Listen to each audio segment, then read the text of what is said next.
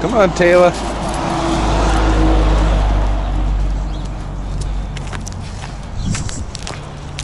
Okay. Ita Mexicanatoni. Good morning. It is the dawn of Halloween, October 31st, Tuesday, October 31st, 2023. Come on, Tayla. In the lunar cycle, the almost full moon. I don't know if you can see her up there with this camera. Probably not very good. But, well, she just passed being a full moon. Itotstoi, when the cold arrives. And Tayla and I are just out for a morning hike. We're gonna go to Rustrock Cathedral, I think. We went on a run yesterday, about a 4-kilometer run, and a few days before that I went on a run with Chris, who, like I think I explained in the previous video, has been challenged by her dad. Hey, Tayla, never mind. Hey, Tayla. Just seen a dog across the street. Anyway, yeah, Chris had been challenged by her dad to run the Boston Marathon at some point with him. So that's a big challenge ahead. So we had our first run together a few days back, and she did a 3-kilometer loop, and then I continued on and did a couple more kilometers, and then it felt good.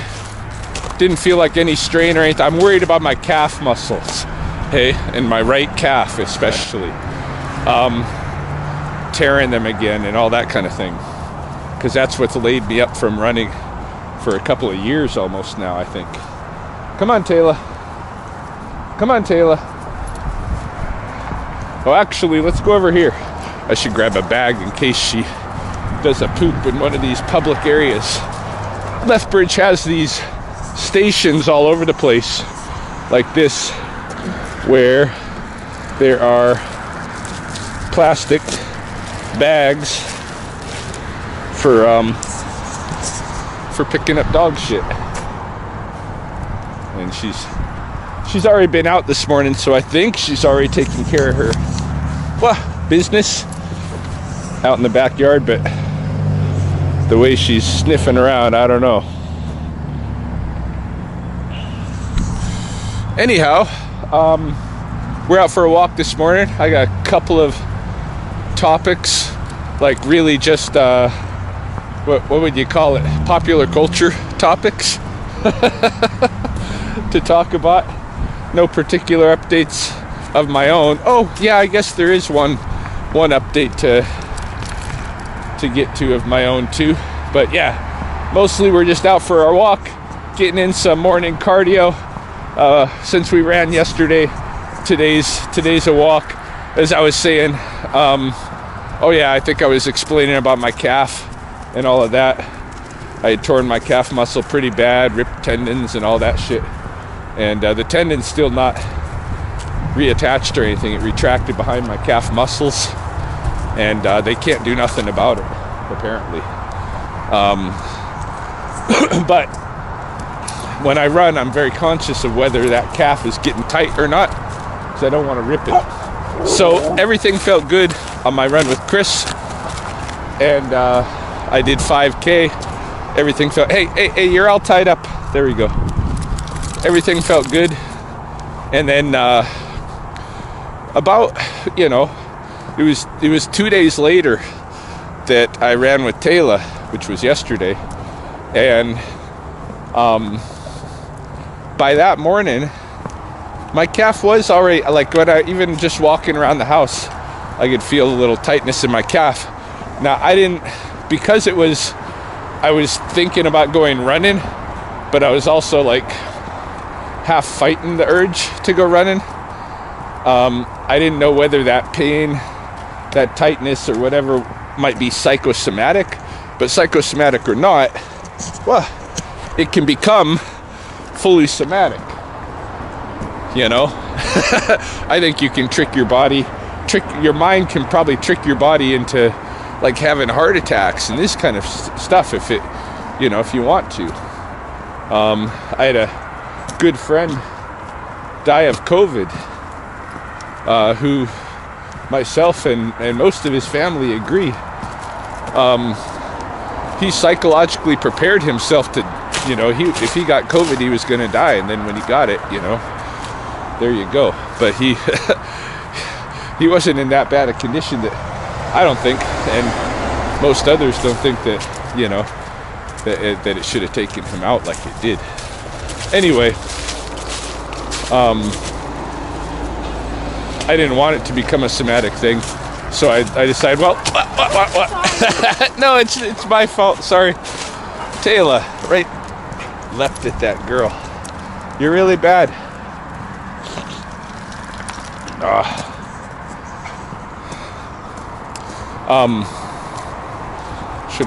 I'm gonna have to shorten that leash when she goes past people. Anyhow, so when I ran with Tayla yesterday, I was really being careful. My calf was fine for the first maybe 2.5, 3 kilometers, and then I just felt slightly like it was getting taxed. What? Fuck. Hold on. Just keeps wrapping around my body. Slightly like it was getting taxed, and so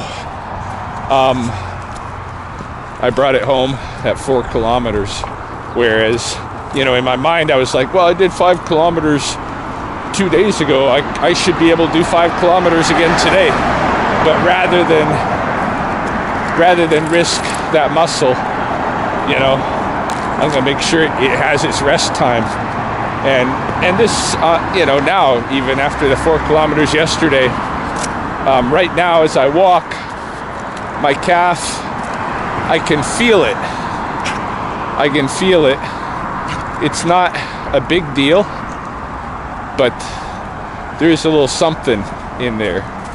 There's a little bit of calf, I would even describe it as a pain. It's a little bit of pain in there. Like, not like a muscle torn, but just a little bit too stressed, you know? So I'm gonna let it rest until it doesn't feel like that before I pick up another run. But I'm gonna keep running. Anyhow, I'm gonna turn off the camera for a moment, go down the road, and we'll pick it back up down there.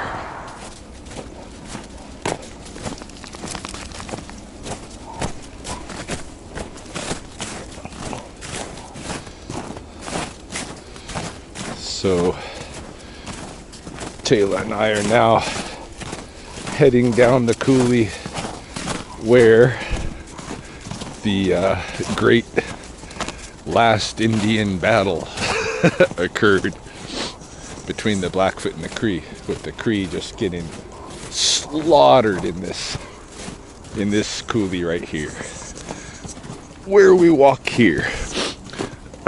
But speaking of slaughters, I think just in the past short, brief little period, couple of days or whatever, since my last video, Indian country has been rocked by a revelation that the legendary singer-songwriter, Cree singer-songwriter Buffy Sainte-Marie is in fact not native at all, as far as genetically, that she has been all of her life hiding trying to conceal the reality that she is a not Biaki, just a white girl, born of white parents, grown up in some suburb outside of Boston, you know. Quite the revelation, because many people, for many people, Buffy was entirely a legend, and a great, well, she was, and she is, and she has been a great proponent of indigenous causes, and she's written awesome music that has become really the soundtrack to many indigenous people's lives at one point or another, you know. For sure, for me, when I hear some of Buffy's music, it brings me back to a certain time and certain people and relationships and things that were going on, and yeah. But yeah, it seems that the evidence points, and I'm still in denial about this a little bit, because I've looked at some of the documents and this that are online about it now, and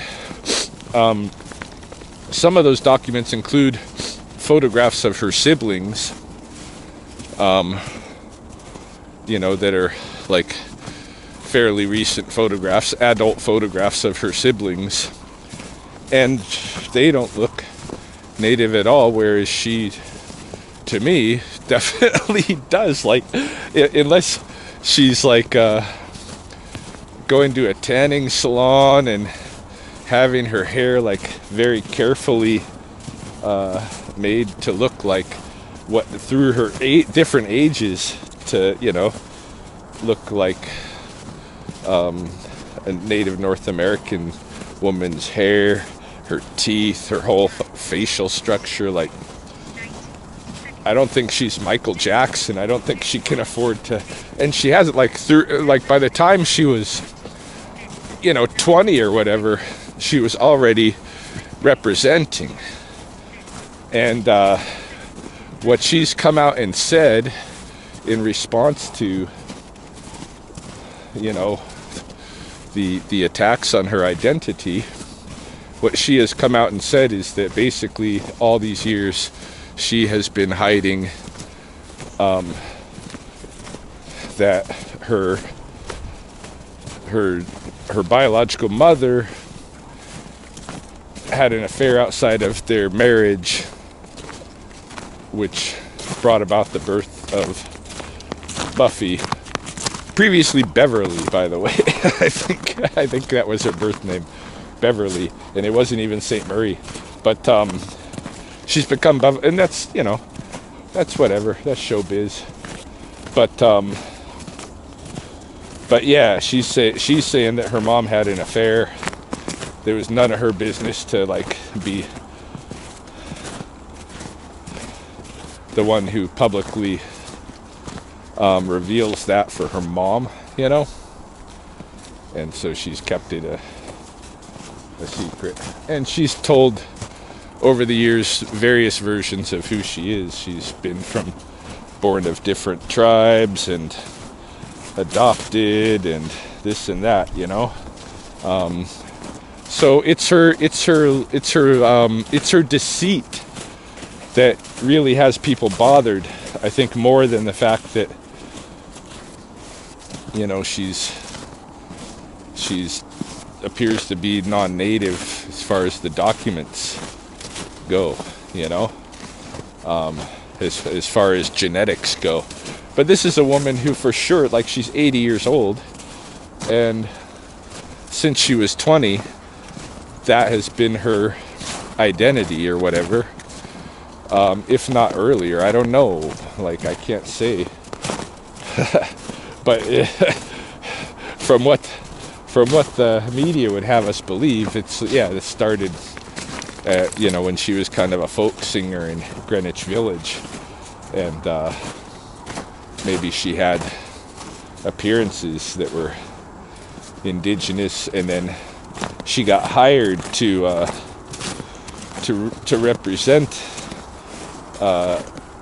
Native woman for the first time, being represented on Sesame Street, and that this launched her, identity as Buffy Sainte-Marie, the indigenous woman.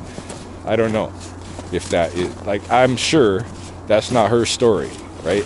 But that's what the media story is. So, and because of the backup documentation they've been able to provide, including her original birth certificate and pictures of her as a child and this kind of thing, a lot of people are sure enough convinced that that she's a white girl who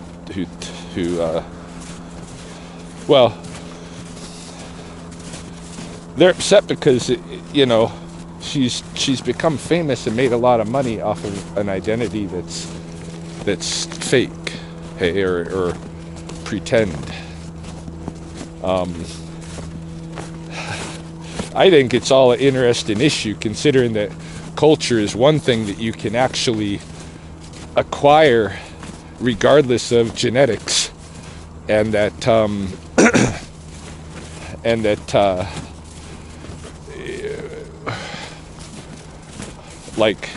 this is an era when we're allowing people to say that they are whatever gender they'd like. And there's not just 2 or 4 or 8 or whatever. It's however many they think, or could be anything, right? You can identify as anything except of course another ethnic group, like this is showing, hey, like another ethnicity. Or it's not an ethnicity. What we're talking about is, what are we talking about? Is it, no, because it's not ethnicity. Kind of, to me, it entails culture, and it's not so much that. We're talking about whether or not she's genetically native, and if she's not genetically native, is it okay that she misrepresented herself as genetically native and reaped a lot of attention and rewards for that? I would say if that's the case, that's not okay, right? But I'm still not convinced that she's non-native. Although certainly the documentation shows so. But what if her mom did have an affair? Because it's just her phenotype, how she appears, her appearance, her looks, that have, really, she's not native? Because she sure does have me convinced,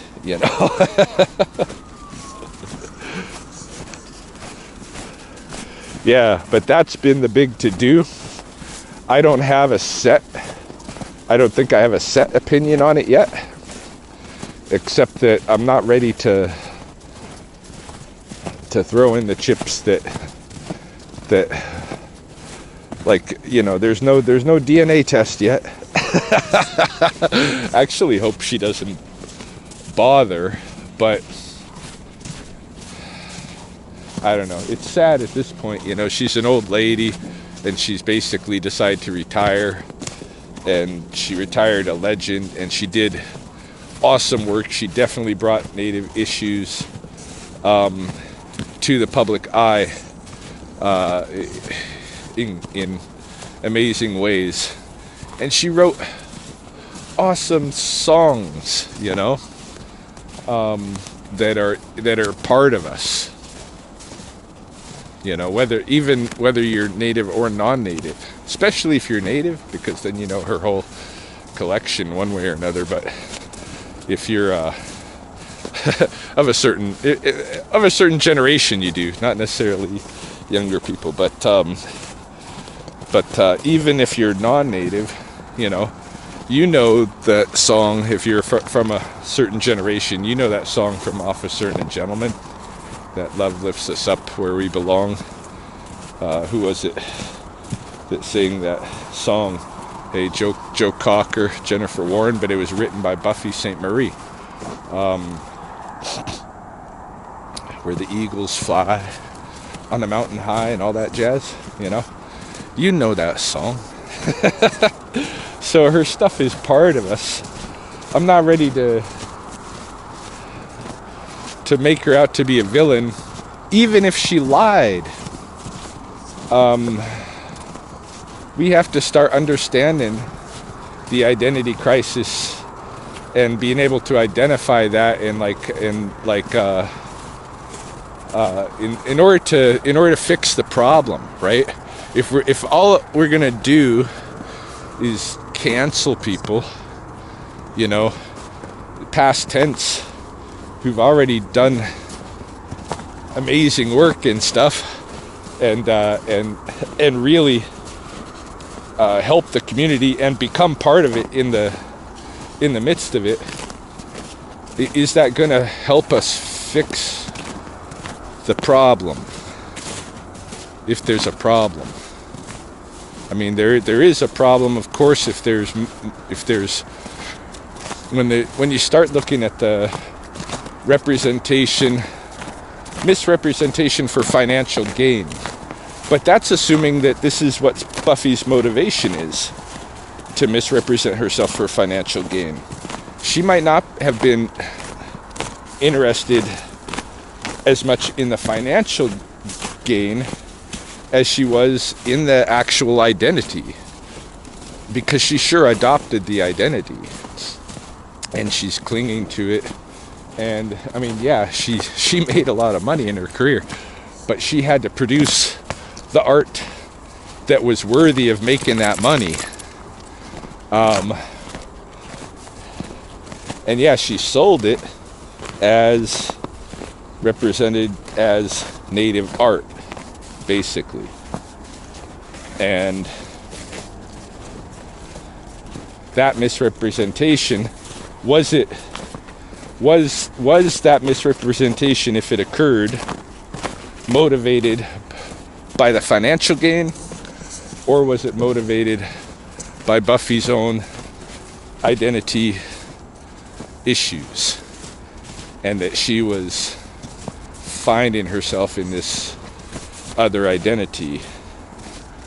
Because I kind of think, if she is a liar, I mean, we know she's a liar, but everybody's lied in their life, this and that. But if she's completely misrepresented herself, and she's not native at all, biologically, and has always concealed that on purpose, as the media is reporting, even going so far as the sick lawyers on family members who are trying to out her and this kind of thing.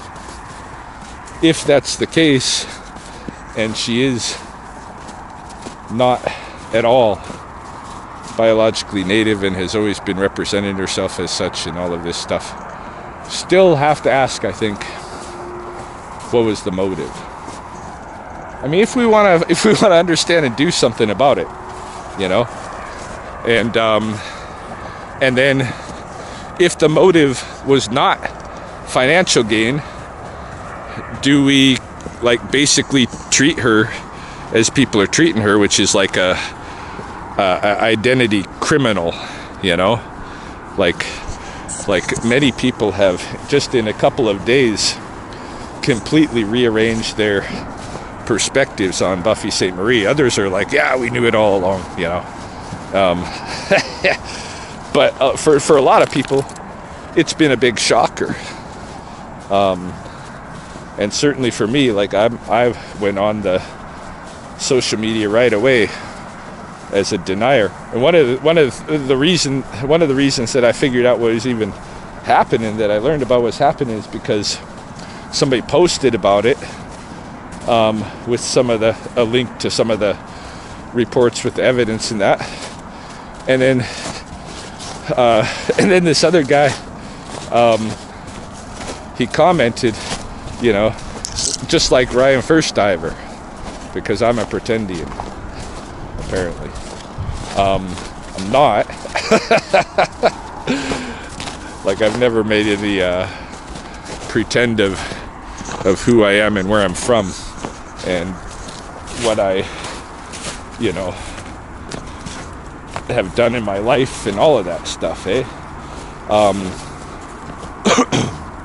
Haven't misrepresented myself, certainly for financial gain or anything like that. Whoop.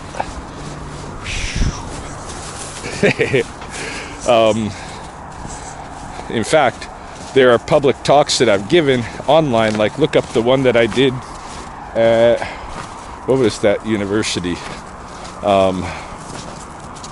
Anyway, look up, you know, Ryan Heavyhead, probably at that time,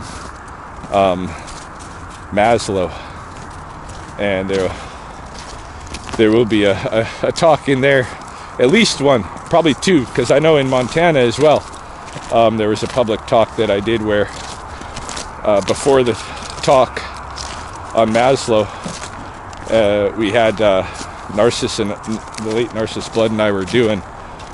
We were having some technical difficulties getting the slides working and stuff.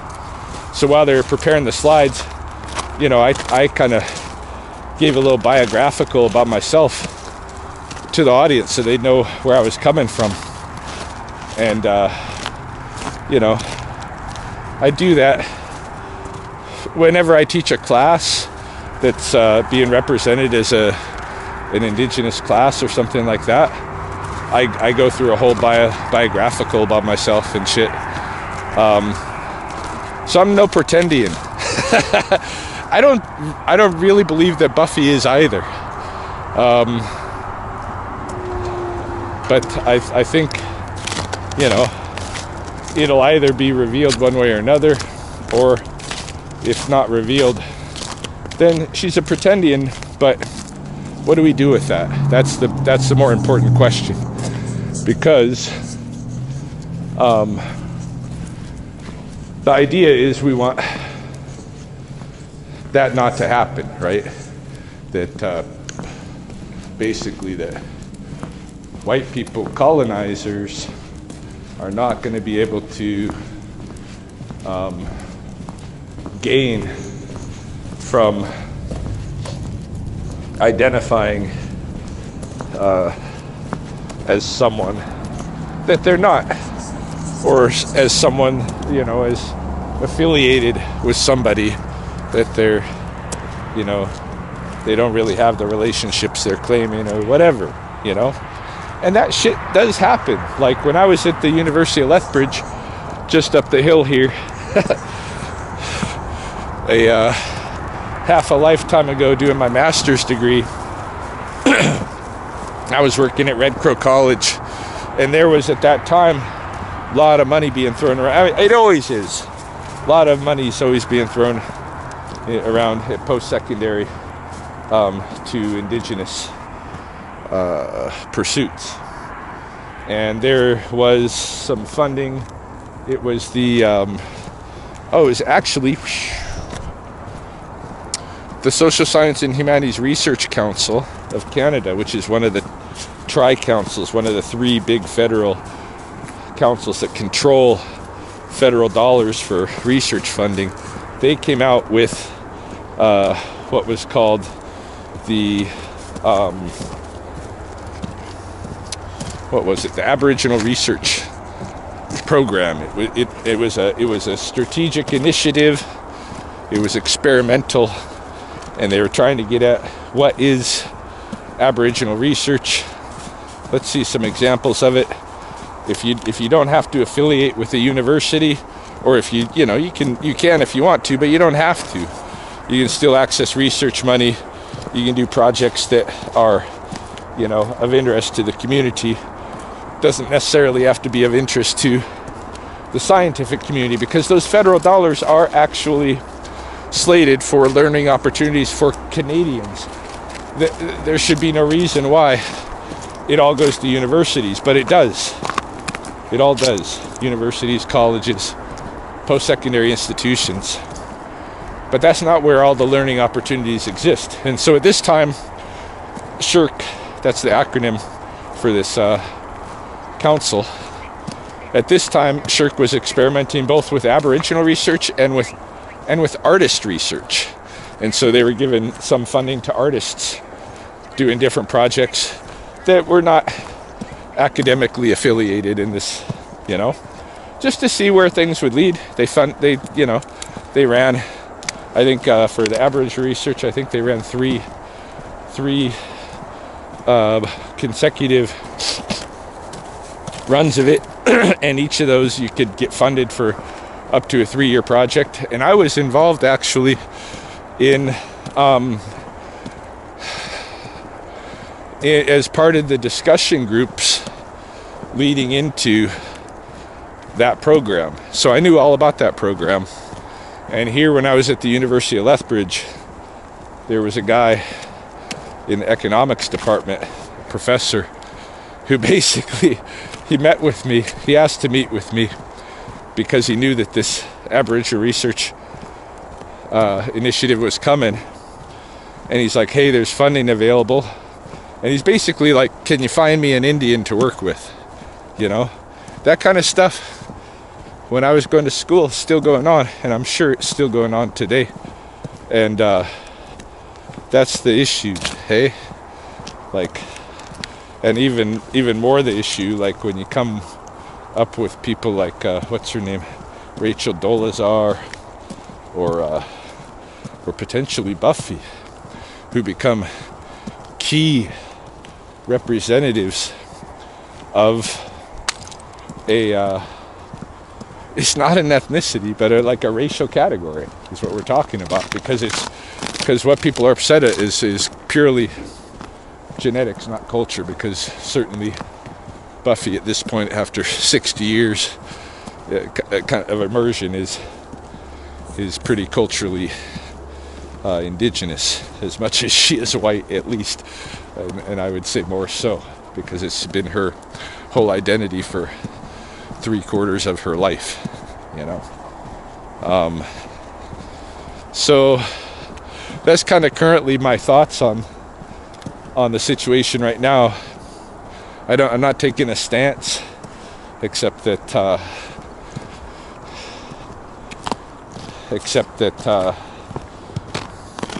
if she is a pretendian, I do think we need to explore what her motivation is. And we can't explore that with her if we're demonizing her. We might be able to explore her with her maybe if she's safe to talk, and we might be able to learn something if she's safe to talk. But currently she ain't safe to talk. So that's one current event that has been on my mind.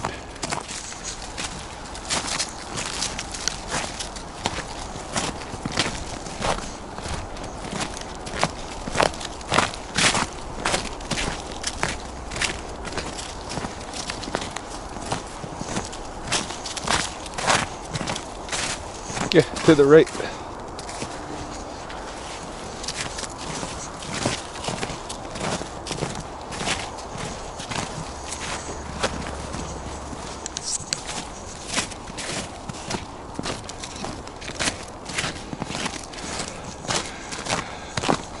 Kind of feeling warm now that the sun is out.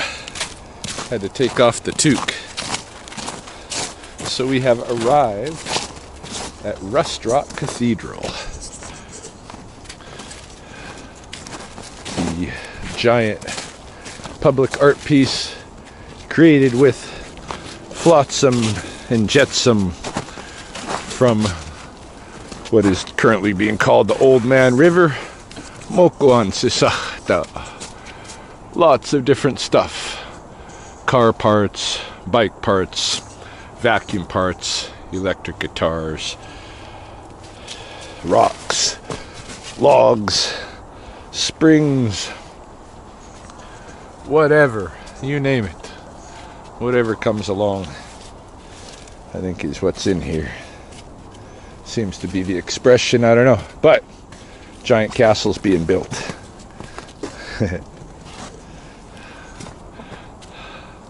Old typewriter. I love the old typewriter. It's one of my favorite installations in here. If that's what you'd call it. Another vacuum. What do you think, Tayla? Hey, you're wrapped up. Come here. Come here. Come here. Let me get your net. Whoop.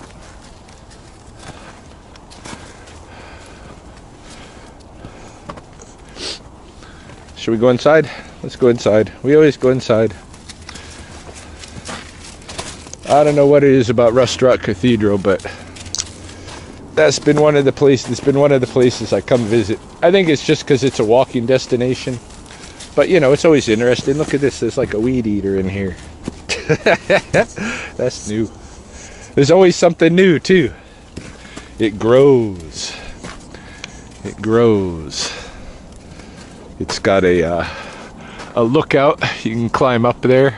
I'm not gonna do that today because I'm with Tayla. But I always gotta have a look around because you never know. It is Halloween tonight, so it is possible that this place will be decked out by next week in Halloween stuff. Maybe Tayla and I will take another walk in a week, find out if that's the case. Some years there's a lot of spooktacular stuff added in here. Sorry, that was so gay. Oh, look at these like oven ranges and shit. Let's go over here and check out the river.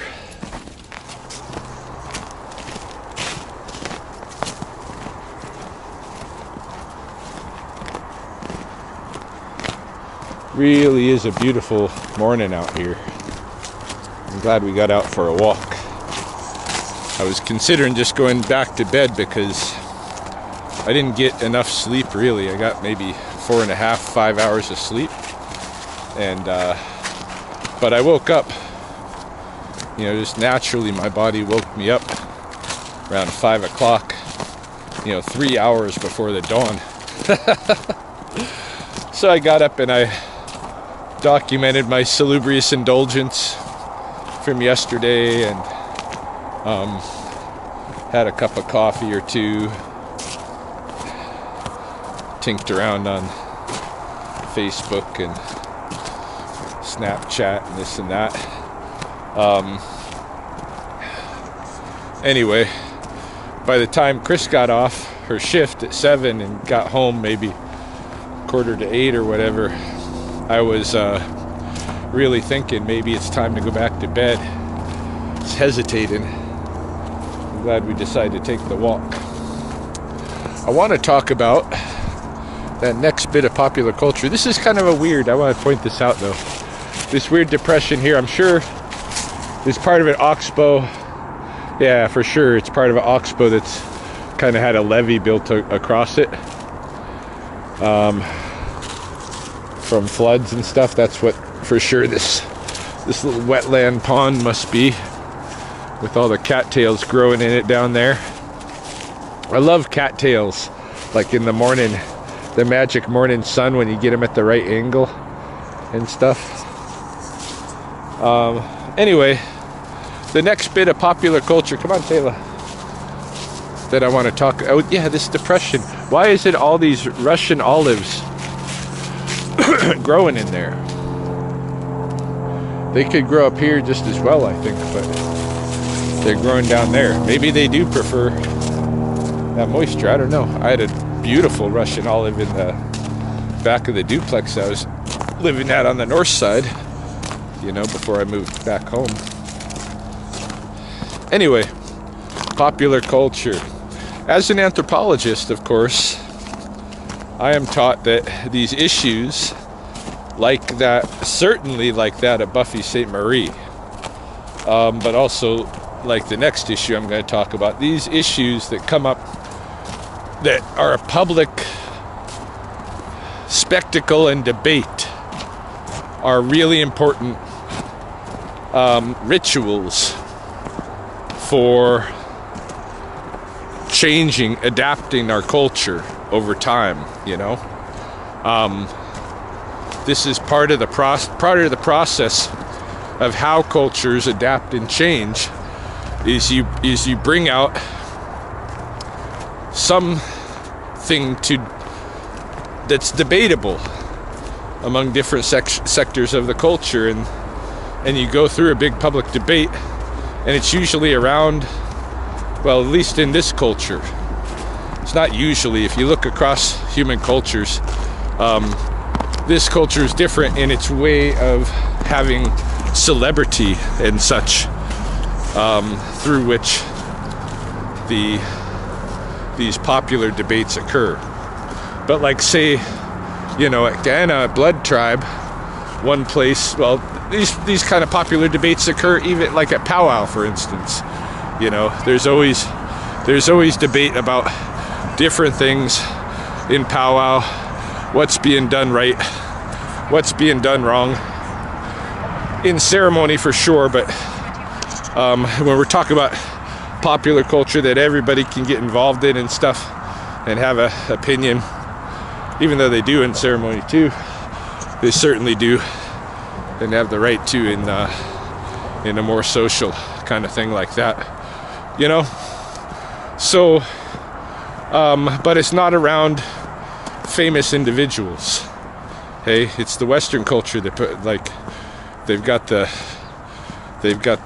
celebrity thing. And one place where I saw that really clearly was at one time, me and the late Narcissus Blood, again, we were invited to go to Montreal. That was a funny story in itself, but we were invited to go to Montreal for a couple of day workshop on global warming with Al Gore, David Suzuki, many other like famous climate scientists and stuff. But it was really Al Gore's show, hey? And there was a huge difference between the way Al Gore was compared to David Suzuki, and you know, the way that Al Gore, you know, was treated in that celebrity status. Well, you know, he's a vice president at the time, or a ex-vice president, so he had like super secret service and all of this shit. But they would bring him into the room where we were training 5 minutes before we'd go in there, and they'd usher him out 5 minutes before we left. And this in comparison with David Suzuki, who would just come and go with the rest of us. Very famous, David Suzuki, but, you know, he'd just come and go with the rest of us, and he'd take his, you know, lunch breaks in the same foyers. We would take our lunch breaks, and if you went up to David Suzuki with any kind of your celebrity vibe, he was an asshole. A complete asshole to anybody who gave him that vibe. And he gave me a blow-off vibe too, because I didn't have anything interesting to say to him. I introduced myself and stuff. I didn't have anything really to say to him. I just wanted to meet him, and that's bullshit, right? So he was like, whatever, you know, and went on. I'm gonna have lunch now, you know. Went on his way, like it was a totally different vibe. But you see that, especially American culture, but it's become like, it's the globalizing culture that has celebrities at the, you know, and politicians can be, anybody can be a celebrity. It's just whether you're very famous or not, right? So, but you could be from any profession or whatever, you know, and you can get yourself enthralled in these public debates. Like Buffy, she's the center of public debate around her very identity and stuff, and she may, you know, maybe this is her, what do you call it, karma for misrepresentation. Or maybe she's fucking just being brutalized, you know, because of what's popular and popular opinion at the moment and stuff, which is the changing culture. You know, the popular opinion, and the people change with it. If you don't change with it, you know, that's when you become that guy who hates everything about today, you know, the present and all that kind of stuff. I don't want to become that guy. I want to stay current. The older I grow, I want to listen to current music. I want to know the current topics. I want to be open to learning and understanding more and growing as I, you know, keep growing. Don't get all set in my ways. That's part of the whole problem. All that, like, depressing stuff that I've been going through and all of that grieving and all of that, that's all because of attachments, you know. And not that attachments are bad. They're not bad at all. I would celebrate attachment. I think Western culture has the globalizing culture is too carefree in the way that they have disconnect, like just completely embedded all over the culture, disconnect from relationships and not just the disruptions in relationships as the normalized thing. Anyway, that's a different topic. But yeah, let's go back to the pop culture. And the other topic that I want to talk about, the pop culture topic, is the Francis Ngannou versus Tyson Fury fight that occurred Saturday night. And I watched the fight. Now, my familiarity with boxing, of course, like anybody else, I grew up watching, you know, whatever was the big popular boxing matches of the time. You know, when I was a kid, it was like Sugar Ray Leonard, Muhammad Ali, you know,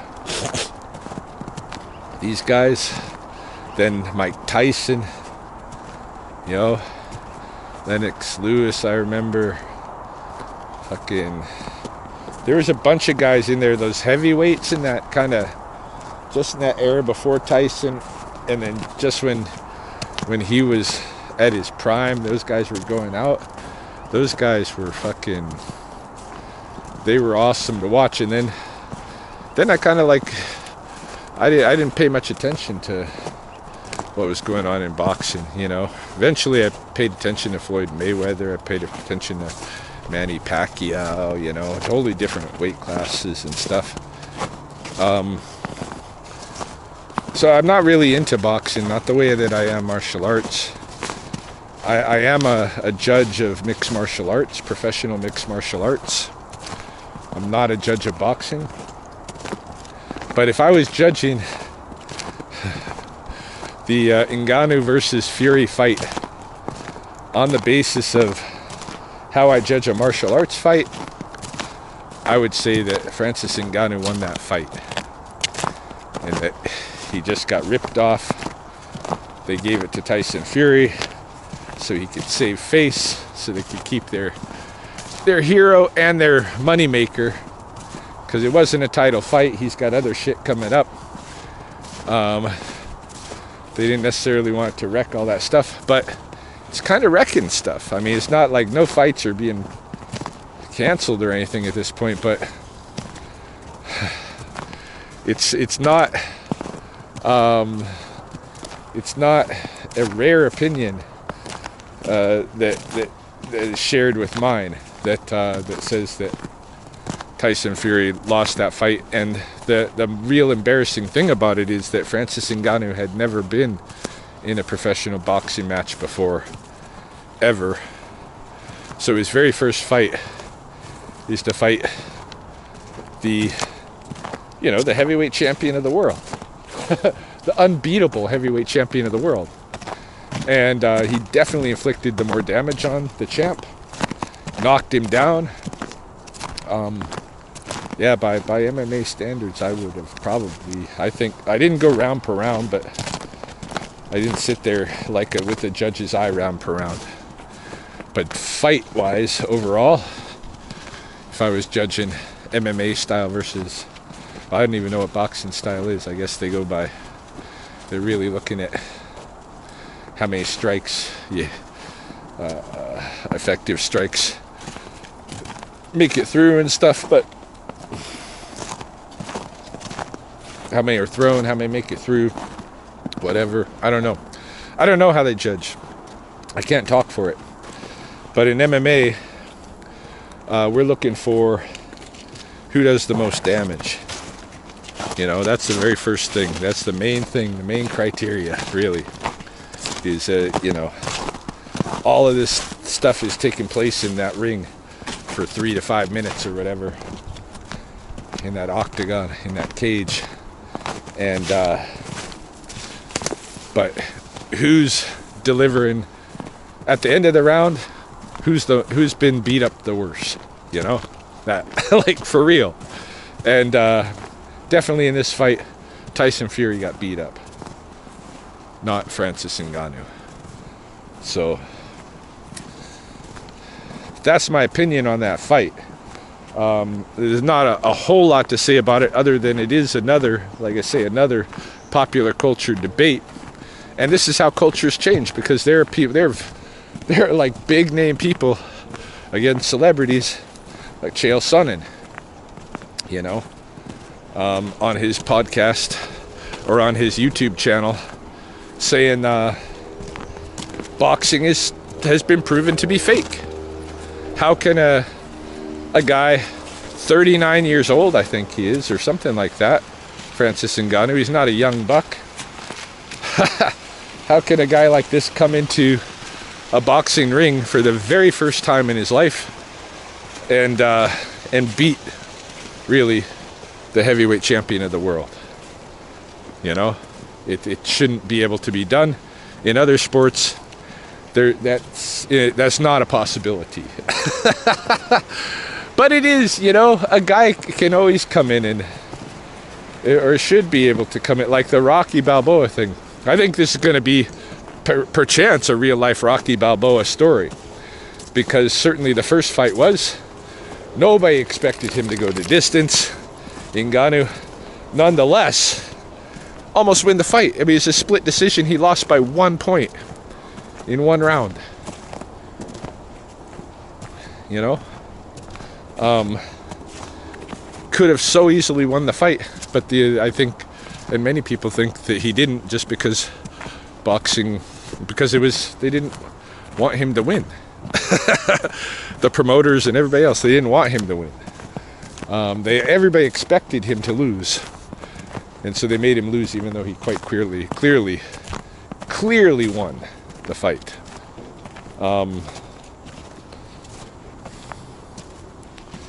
Yeah, so again, it's one of these spectacles, and there are heavy hitters weighing in now that are, it makes boxing look bad. That a guy from MMA with 0 professional boxing experience can step into there. I mean, for sure, if a boxer steps into the MMA cage, which has not happened yet, we're still waiting for one of these guys who has challenged MMA fighters in their venue to come over to the MMA venue. It's not gonna happen, I don't think. Or if it does, it's gonna get.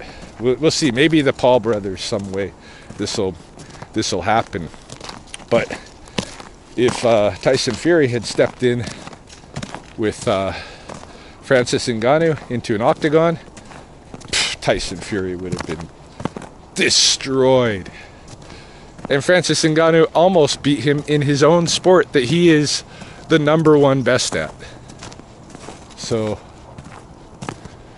it's a big smear on the reputation of boxing at this point, and it's going to be one of the biggest talked about fight. It might be one of the most important fights for sure of the year. It is the most. It's going to be probably the most important, unless they fight again this year. But it might be one of the most important fights, like that's ever happened, you know. And we might see a new heavyweight champion in boxing, a world heavyweight champion eventually emerge in Francis Ngannou, you know.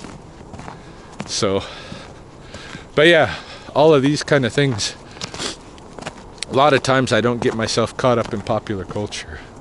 But when it comes to the fight world and, you know, in current issues in indigenous, in the native country, you know, especially like what just happened with Buffy, it blows everybody. Like, everybody's like, what the heck? What do I think about this? You know? Some just know right away. They have their opinion set. I want to try and learn from this thing, but that's the way it always is, eh? This is the ritual. Anyhow, we're about to go up the, well, actually, given it's such a nice morning, and it's a little bit late in the morning, there might be bikes going up the muff, and I might be able to dodge a bike quickly enough, but not with Tayla. So we're going to take the non-bike path up beside the muff, or maybe we'll take the stairs. Let's go take the stairs, Tayla. Yeah, we'll go take the stairs further up and just walk around the coulee edge on the rim to go back toward home. What a nice day. Yeah, Tayla decided we were going to take the no stairs route, which is fine. I did see a couple of bikes shoot down the muff next to us, so it was the right decision not to go up the muff today. One of these days, I want to install a sign right here at the beginning of that muff run that tells bikers to yell out when they're going to come down, you know, because if you yell from here, you could hear it to the river coming down or whatever, you know. And then anybody who might be in the muff, they get out of the way. Because I put a trail cam in there at one time, and I seen what goes on there. It's not just bicyclers. It's families that come walking up through there. You know, there's some older people sometimes you see them come walking up through there. People go, all kind of people go up and down the muff. Not just bikers, but the bikers just haul ass coming down with no warning. And if they're not tuned in and you're not tuned in, it could be a bad disaster. Could be anyway, even if you are. It's that kind of space. Anyhow, we're going to be home very quickly, so I think this will be the end of this video. Said what I need to say. Oh, except I did have kind of an afterthought after talking about the fight, you know, given my anthropological background, to note that not only is it a ritual of popular culture, you know, this particular debate around what just happened, but sport in itself is its own kind of, you know, ritual event, in which we are defining and redefining and changing and growing and vis-a-vis one another or other teams or that kind of thing. There's got to be a reason, and that's why the fights are so great, because a fight is a fight. It's just like all the other sports are, like, in some way mocking fight, because they got the competition part, but not the actual right down battle part. And fighting gets right to the point. It's a contest. Who lives, who dies. And let's try different things, right? Let's throw a guy like this in with a guy like that and see what happens. That's what fighting's all about, you know? And that's what all sports are kind of about. except they've gotten more dull than fighting. Anyhow, I'm gonna close with that, and that's my say on things such as whether or not boxing is fake and whether or not Buffy is fake.